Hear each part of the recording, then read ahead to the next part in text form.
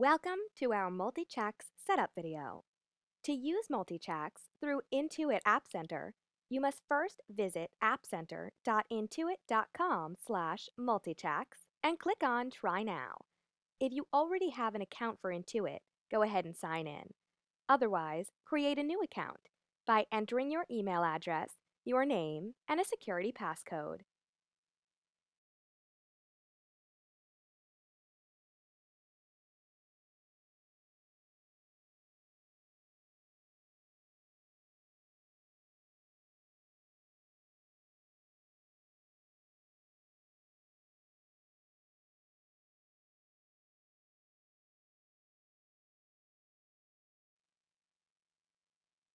The next section is optional.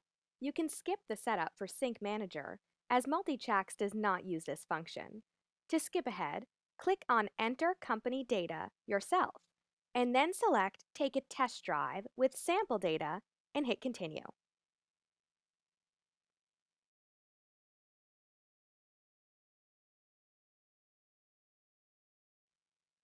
You will then be taken to the App Center page for MultiCHAX. In this page, you can configure your subscription, download the app, and order supplies. Go ahead and click Download Now to begin downloading MultiCHAX. Once you've finished the download, select the file and double-click to run.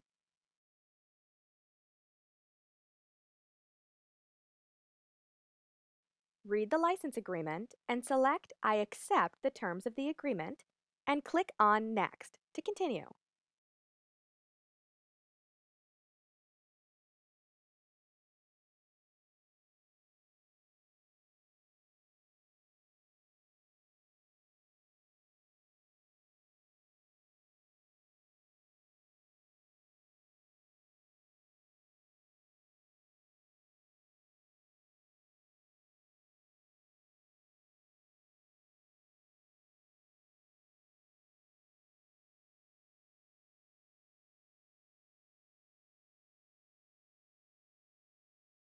After the software completes the install, MC Setup will launch automatically and ask you to log in to your Intuit Appcenter account.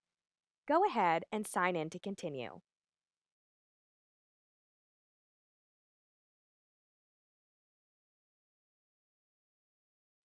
Click on Authorize and return to MultiCHAX.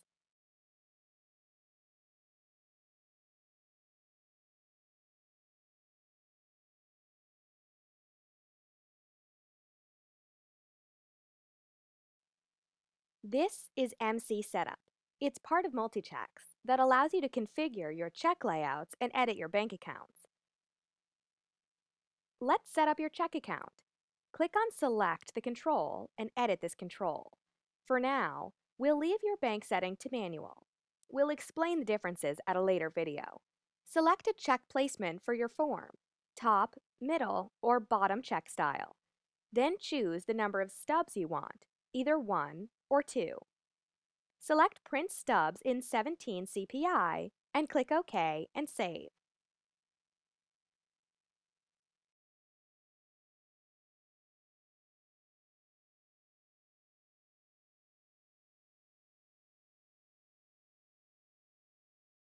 Now we're going to add a bank account.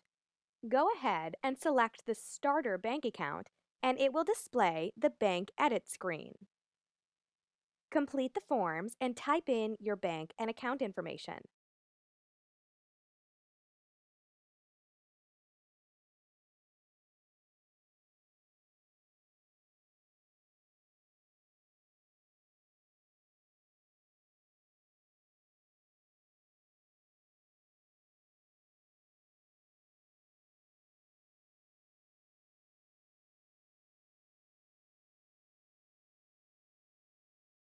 When you're ready to enter your routing numbers, follow the key that's displayed on the screen. The and ampersand sign is for the routing number key, followed by your routing code and your routing number key again. Then enter your bank account number. If there are dashes in your account number, go ahead and enter them by using the dash key. And finally, close the MICR line by using the // key. Click OK to save the bank information.